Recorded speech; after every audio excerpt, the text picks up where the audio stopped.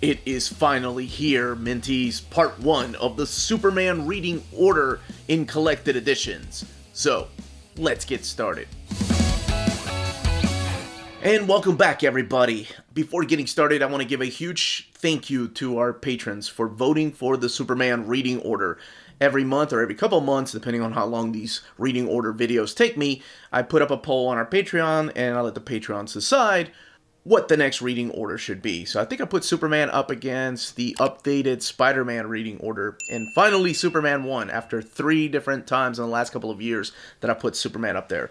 This is one that I've kind of been hesitant to do, and that's mainly because I have a lot of this stuff in custom Omnis right here. These right here make up some of the trade paperbacks that are out, but I figured out a way to show you all exactly what's been released, what's out there, and how to collect it in collected editions. So today we're going to be talking about everything from 1986 to 1993. If you want written documentation of this, that will be available on our Patreon, and that starts at $1 tier, and that information is in the description below. But there is one book that I'm going to talk about. I'm going to talk about what else is available pre-Crisis on Infinite Earths. But I think this book is very important, and I'll explain why. And so today we're starting with Whatever Happened to the Man of Tomorrow. Now, I mentioned on my channel many times that my DC starts with Crisis on Infinite Earths. That's when the entire DC universe was rebooted. But there are some spectacular stories that I feel like people need to read. There are a total of 7 Golden Age Superman Omnis available as of this video. No Silver Age Omnis yet, although there are some archives available too. There are some greatest Superman stories that collect Silver Age stories and some Golden Age stories, if you're curious about that era. But for me, my era began with Crisis. There is one story in particular that I love, and you probably heard a lot of people talk about, and that is Alan Moore's Whatever Happened to the Man of Tomorrow. This is collected in deluxe edition and trade paperbacks, but this collects Superman 423 and Action Comics 583. And it also has the Superman Annual 11 for the Man Who Has Everything, but the important story here is Whatever Happened to the Man of Tomorrow. And this is like a bookend story to the final days of the Golden Age Superman. So during Crisis on Infinite Earths, all the different Earths, whether it was the modern era that you were reading, or the Silver Age, or the Golden Age, or different universes, they all collided and made into one Earth. So we couldn't have 2 or 3 Superman running around, or even a Superboy running around. So after this, only one Superman remained, and everyone else was forgotten about. Until Infinite Crisis, but we'll get to that a little bit later. But this is a goodbye love letter to that era. This is by Alan Moore, the phenomenal Kurt Swan, and of course George Perez providing some of the inks, and just saying goodbye to a lot of those characters from the era, whether it was the Legion of Superheroes, because everything was about to restart. But I feel like it's such a beautiful story that I think everybody needs to read it. So after Crisis on Infinite Earths, the 12-issue maxi series, the entire DC universe was rebooted. Every character got a new origin, got supporting cast, and their stories being retold and modernized. So this took place in 1986. And Superman started with John Byrne. It was rebooted with John Byrne in the pages of Man of Steel. It was a 6-issue miniseries, and it is collected in this. And you're probably wondering what all those are. Well, this was before DC decided to start making hardcovers. I had no faith that DC was ever going to do an omnibus, so I decided to make my own custom omnis. Actually, these were Kirk Kiefer's. Big shout out to him before he moved to Japan. And they're absolutely stunning. These are collected from the trade paperbacks and then single issues, and nothing is missing. So I am also going to be talking about things that are missing. But if you're curious about this era, it's also available in a series of 9 trade paperbacks. There you go on the left-hand side. Those are actually my trade paperbacks that I ended up, I think I ended up giving them to OmniDog. That's how we became friends, because I knew these were coming out. So I decided, no, because I was getting my custom Omnis. That's what it was. But they're also available. These 4-volume Superman Man of Steel hardcovers are available in 9 trade paperbacks. All right, so let's come back to this. So yes, as of this video, Volume 4 is not out, but you all voted for this. I wanted to go ahead and get started before March. So, Man of Steel #1 is a relaunch of Superman. We have Superman's origin being retold from the moment Krypton blew up, his parents in Krypton, all the way until he came to Smallville. I'm just going to fast forward some a little bit till he got his first costume, his first superheroics feats that he did, meeting Lois Lane, moving to Metropolis, getting back together with Lana Lang, his childhood love, meeting Lex Luthor, teaming up with Batman. All 6 issues of that kind of compresses the history of Superman into 6 issues, modernizing them, and reintroduces old characters. Lex Luthor is a little bit different. He's more of a tycoon in this instead of a evildoer that wears a green and purple suit. That does appear, though.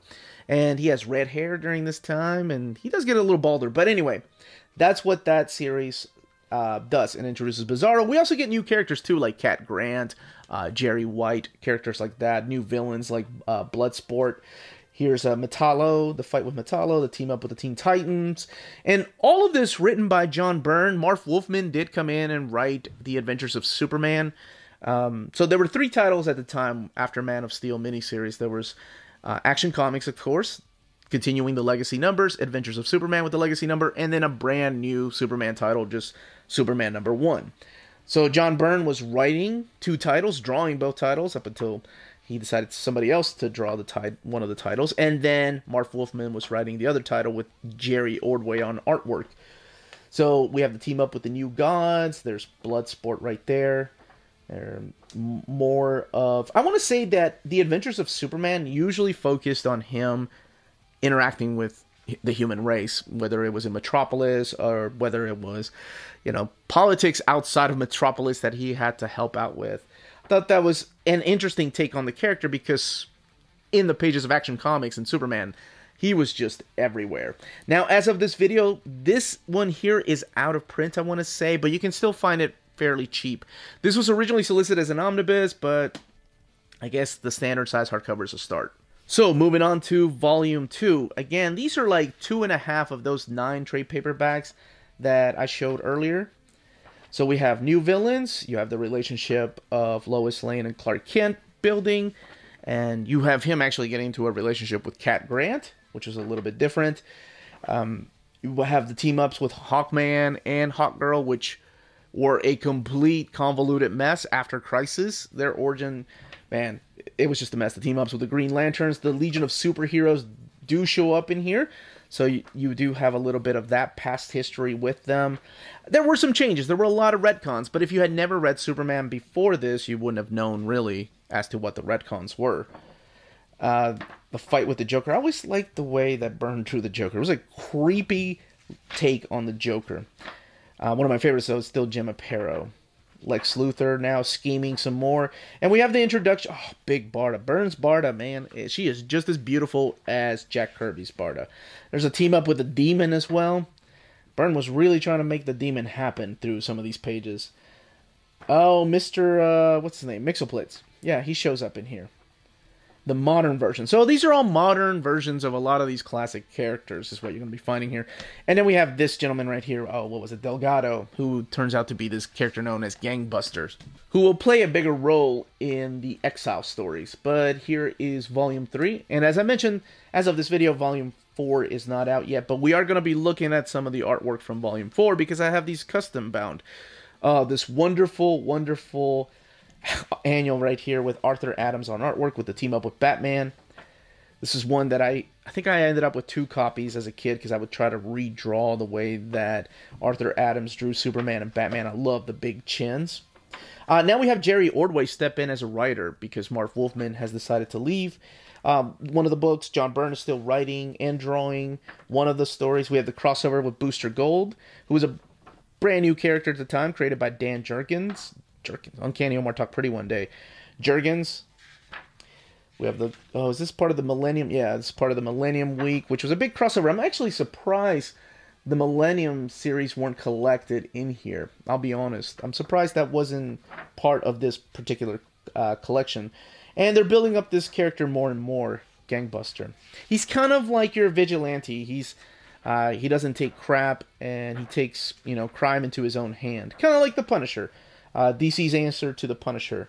I've always been a big fan of that right there, that piece of artwork. I love the fact that this right here is collected, though, the Earth Stealers. This I don't think this was collected in the previous 9-volume trade paperback set. I think this is the first time it's ever been collected. All right, now keep in mind the next book I'm going to show you is not actually Man of Steel Volume 4, but it's my custom Omni, but it does have artwork from there. All right, but before we look at some of the artwork, there is something that I need to talk about. So one thing you're going to see in between Superman, Man of Steel, and Superman Exile. So after Man of Steel Volume 4, it takes you all the way to Action Comics 600. Then when you go to Superman Exile and Other Stories, it takes you from Action Comics 643 to 646. So you're probably asking yourself, where are those 42 issues? Well, Action Comics became something else as of issue 601. Superman was only featured in like 2 pages in each issue, leading up to issue 643. So I don't know if they're going to collect these stories, these particular stories of Superman 2-pagers, in the pages of Man of Steel Volume 4. I didn't see it. All I saw was Action Comics 698 to 600, or 598 to 600. So these could be missing. They are part of this custom Omni. It's not like the greatest story, but I thought it, as a completist, you need them in here. These were written by Roger Stern. Uncle Raj joins Action Comics then, and then Kurt Swan supplying the artwork. But let's get to some of the artwork that you are going to be seeing in the next Man of Steel hardcover, Volume 4, which is found here in the pages of Adventures of Superman 443. And this is annual number 2. I want to say annual number 2, that will also be in there. That will also be collected in there. I don't think the Doom Patrol issue is in there, though. But this is Eric Larson. It's just a couple pages that leads into this particular story right here, the Men of Steel. I don't know, maybe they'll include it. And yes, you do have a new Supergirl. So if you read Crisis on Infinite Earths, you know that something ended up happening to Supergirl in those pages. But when DC relaunched Superman, they wanted to bring in a different type of Supergirl. Now, this Supergirl is known as Matrix. And she's going to be playing a big part in Man of Steel Volume 4. And she's a lot different than what you think. There's a big secret behind her.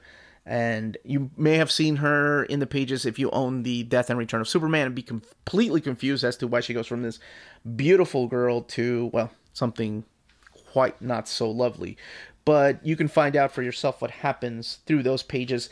The other thing that I cannot believe they're not including or collecting anywhere is the World of Krypton is done by John Byrne. World of Smallville, World of Metropolis. World of Krypton is drawn by Mike Mignola. It is a beautiful book. I wish they would do another hardcover just collecting this stuff. Let's look at World of Metropolis here. So it's just kind of like introducing you to these different places that, have played a big part in Superman's life. And then World of Smallville. Those, I don't think, are going to be collected in any upcoming collection as far as I've seen, but I did include them in here. I wish they would. Next up is Superman the Exile and Other Stories Omnibus. Now, this Omnibus restored my faith in DC because this came out before Man of Steel hardcovers, and I thought, okay, DC actually has a plan. They have mapped out all these stories to be released in omnibus format that take us all the way to Death and Return of Superman Omnibus, so known as the Triangle Years. Uncanny Omar talked pretty one day. So I thought that was awesome. I was so excited. Oh, this is some awesome Mike Mignola artwork in here too, in this particular issue. I love it. Some early Mignola. But sadly, this is the only omnibus that has come out of this era. We are getting a reprint of the Death and Return of Superman this year, but this one here is just, I don't know, it's just there. We still need a lot, and I'm going to be talking about those here in a little bit. But this is exactly where you need to go after Man of Steel Volume 4. If you want to get those Action Comics issues, let's wait and see what Man of Steel Volume 4 actually collects, or the World of series, the little mini-series. Those could be collected later on somewhere. I wish they would, because I'm a completist and I would love to own them. So, part of the reason why Superman becomes exile has something to do with this guy right here, Gangbuster. So, Superman decides to leave Earth. Something happens, and you can find out. I'm not going to spoil what happens. That makes him leave Earth. And he goes on all these adventures in outer space, different planets. If you've read Planet Hulk and you enjoy that, this is very similar. It's taking Superman out of his element, even though he's an alien that has been living on Earth, but he still considers himself quite human. Lex Luthor is doing things here on Earth while Superman is away. And then you get to find out something about Lex Luthor, like his health, and I'll talk a little bit about that in one of the trade paperbacks that has a spoiler tag on it. Superman grows a hot daddy beard, as people like to call it. Not people, me. That's what I call it. I think that's what people call it. You meet Draga through these pages. You meet Maxima through these pages, who play a bigger role later on, especially through Panic in the Sky. And Maxima actually ends up joining the Justice League. Then you have Mongol, who was a ripoff of Thanos, who was a ripoff of Darkseid. That art inspired by art, huh? So yes, of course, Superman. There's the beard. Superman eventually does get to come back to Earth, but these are the stories that were telling his adventures when he went way out into deep space. Now, when he does come back to Earth, it's also the relaunch of Action Comics 643. So Action Comics 643 features Superman, and it's his return to that title. But let's keep going with the next book. If you're enjoying this video at this moment, I just want to remind you all to smash that like button, subscribe if you haven't subscribed yet, and ring that bell for notifications to let you know when our videos are going live. And all of that helps with our YouTube algorithm and our channel keep growing. Alright, so for these next trade paperbacks, since I got these custom Omnis, I got rid of them. I either sold them or I gave them away. But what I will do is I'll put the spines right here on the left-hand side and the cover on the right-hand side so you can know what to look for. So the next trade paperback, it's only available in trade paperback, is a story called Eradication. And we're gonna, yeah, look, I even did little, I don't even know what these are. Placeholders? Sure. So I'm going to show some art that you are going to find in those trade paperbacks. Now keep in mind, some of these are old, not as old as these single issues, and out of print, but also mapped absolutely horrible. Like, the way they're mapped is a freaking sin. And you'll see in part 2 how messed up it can be. But let's go back to this. So Superman Eradication is the story of the Eradicator. It's a character that shows up through these stories right here. And he can transform himself into the Man of Steel. But he happens to be this brutal, emotionless monster. And over the course of these particular stories, hey, there's Lobo. Now you have artwork by Dan Jurgens, Art T-Bert providing the inks right here. So you get to see how he's not like Superman. Now, the Eradicator might be very familiar to you because you know that eventually he is one of the replacement characters. There's Maxima right there, who's still trying to breed with our boy Superman and is still kind of a villain, but she does eventually become a good guy later on. So in here, he's gonna battle Maxima, Draga, Lobo, and all of this stuff does help build up to what happens in the pages of the death and return of Superman, mainly the reign of Superman. So let's get to the next story. Again, I'm going to keep the spines there on the left-hand side and the cover to the trade paperback on the right. The next book is Superman, Dark Knight over Metropolis. Now, there is some double dipping here because Superman, Dark Knight over Metropolis is really just a 3-issue story arc featuring Batman teaming up with Superman. The trade paperback also collects the annual, that annual by Arthur Adams, which has gorgeous artwork. But I figured I needed to include it in here because, you know, it's one of those books that double dips, but also has new issues collected. And you're going to see a lot of that in these reading orders, mainly with Superman. You're going to see a trade paperback that double dips a lot with the next trade, but I need it because it has 1 or 2 issues that's not collected in the next trade. But that's Superman, Dark Knight over Metropolis is the team up with Batman. It's a great team up. It's a really good story. And this is when Jerry Ordway has completely taken over writing duties.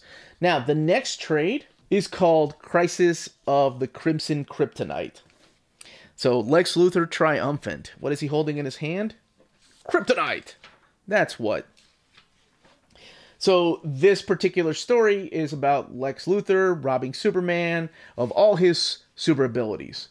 So, with the help, he actually teams up with Mr. Mxyzptlk in here. And it's not your normal kryptonite, as you saw. It's like a red magical kryptonite is how he ends up beating Superman through these pages.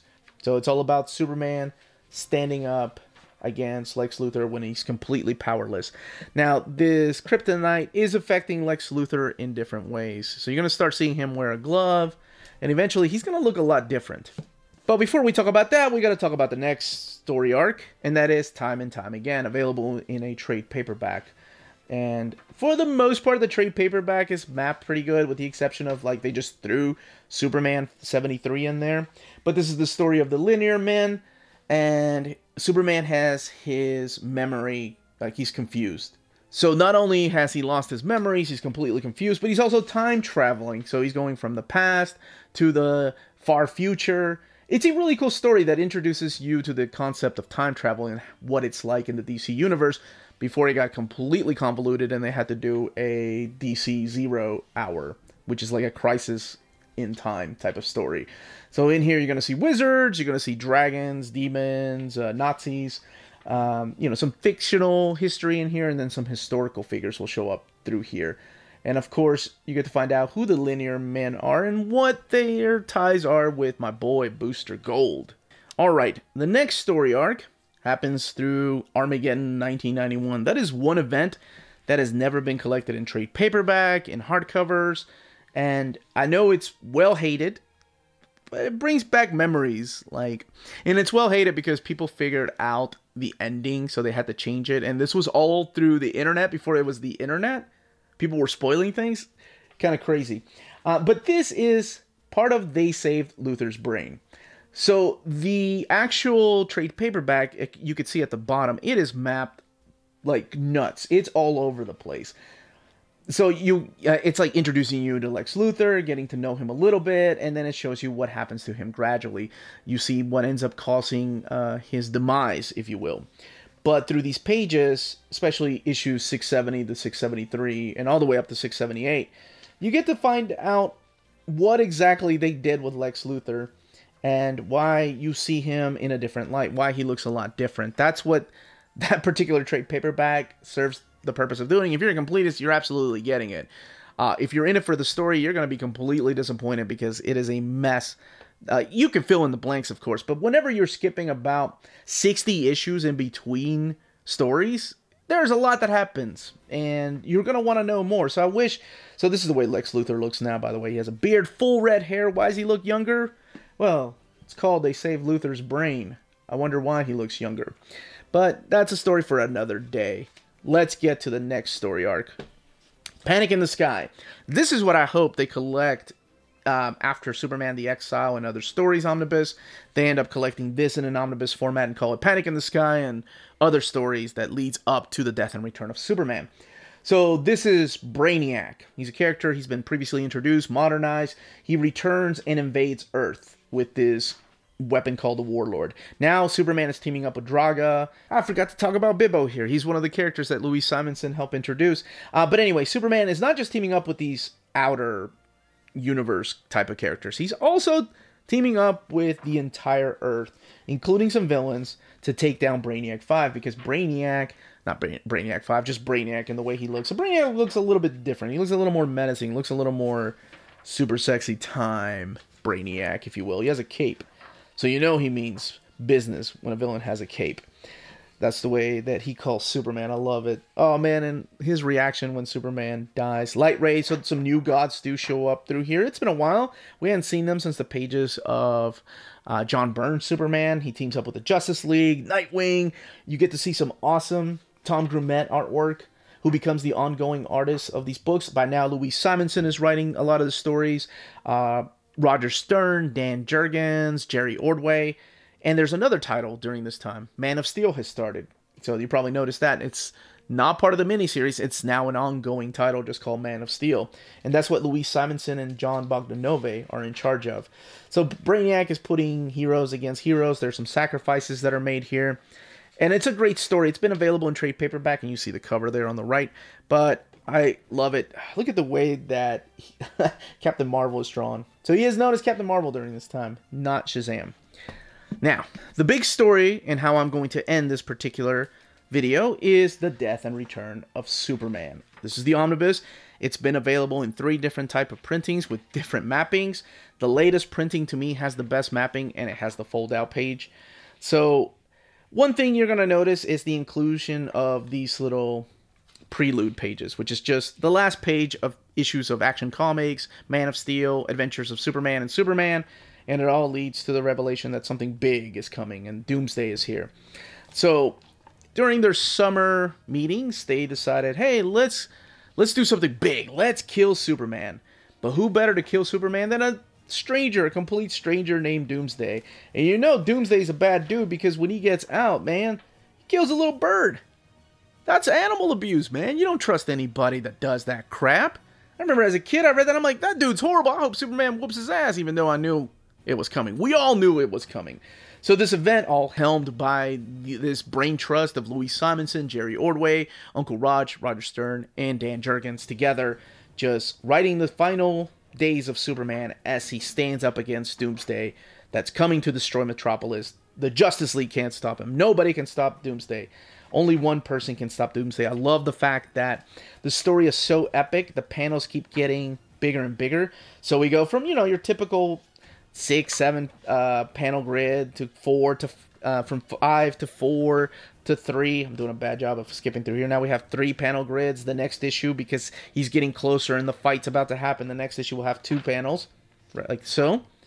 And finally, when we get to the final issue, we will only have 1 panel, so splash pages, to tell the story of the final fight between Doomsday and Superman.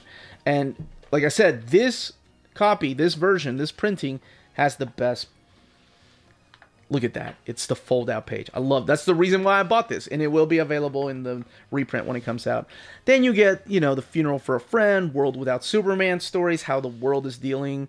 There's the character of Gangbuster again, how the Justice League is dealing with Superman being dead. But then we get the Reign of Superman. Here's the character of Matrix that I was talking about, who eventually will get her own series. And it's a brilliant series written by the one and only Peter David with Linda. Oh, man, it's just a great story. And if you've not read it, I hope one day they collect them in proper omnibus format. We've got like some fat trades, but those are discontinued. So it's how the world is reacting to Superman dying. But then we get some new characters. Lex Luthor gets involved, and he's like, wait, we got to do something about this. We got to, you know, the world needs a Superman. So he's kind of a good guy, but is he really playing everybody, right? It's Lex Luthor. You know that you can't really trust him. So through here, we get the Reign of Superman. So this is 4 new Superman. We have this guy right here. Let's just call him the Cyborg Superman. We have this guy right here. Let's just call him Steel. We have this guy, who you probably remember. That's the Eradicator. And then we have this young man right here, and don't you dare call him Superboy. So, of course, these are the new characters. These are the 4 new people that are taking the role of Superman while he's dead. But is he really dead? Because the book is called The Return of Superman. Sorry, there's nothing I can do about that. That's a spoiler in the title. And I'm sure most of you probably know that Superman does eventually come back. And, you know, with a mullet. So there's a lot of 90s artwork in here, testosterone-driven artwork, over-the-top, muscular fights. Some of these Superman that claim to be good aren't really good. They're kind of evil, and man, do they become really evil. So I love this era. I know it's hit and miss. Some people hate it, some people love it, but we do get Superman towards the end. He comes back, and man, the next part, oh, the crossover with Green Lantern, that is heartbreaking. That will lead to Emerald Twilight. But what I was saying is, yeah, the next part 2 of this, when we go from 1993 to, I can't remember, I think 2000, that's going to be the toughie because there's a lot of things that are missing. But again, this omnibus will be back into print, and that, as they say, is that. If you're interested in purchasing some of these books, don't forget to check out our sponsors. If you live in Europe and are interested in pre-ordering or purchasing Omnis, then you should definitely check out Walt's Comic Shop in Berlin, Germany. They have the cheapest pre-order prices for Marvel and DC big books within the EU, flat shipping of €9.90 for EU countries, extremely careful and sturdy packaging, emails are answered within 24 hours, and they have a superb selection of new releases and out-of-print books on their website. Just head over to waltscomicshop.com for more great deals and rare titles. And for a limited time, you can use the code nearmintcon, all one word, at the checkout for free shipping to all EU countries with your first order. Walt's Comic Shop, your reliable source for omnis and premium collected editions in Europe. CheapGraphicNovels.com, your online home for brand new graphic novels and collected editions up to 50% off cover price. They pride themselves on packaging your books so they arrive safely and in excellent condition, as well as prompt and helpful service. Check out the bargain deals for up to 90% off cover price. CGN is excited to announce that they are now taking pre-orders. They're making it easier for you to ensure that you don't miss out on the hottest releases. CGN is currently running a special promotion for you Minties. If you're a first-time customer, let them know that you were referred by Near Mint Condition at at the checkout, and you'll receive a credit for free shipping on your next order. This promotion is valid for U.S. customers only. Cheap Graphic Novels, your source for the hottest books with the kind of deep discount and quality shipping and customer service that will keep you coming back for more. And that was part 1 of the Superman reading order and collected editions from 1986 all the way to 1993. Are you like me and hoping that they do the right thing and collect these in omnibus format to take us all the way to Exile and other stories, and then have 1 or 2 in between Superman Exile and Superman The Death and Return? Or are you happy with the standard size hardcovers and you hope to continue those into the Triangle years? Again, this was the Uncanny Omar. Any more questions or comments, leave them down below. Don't forget to smash that like button. If you want the written documentation, check out our Patreon. And more importantly, everyone, stay healthy and safe out there. Much love.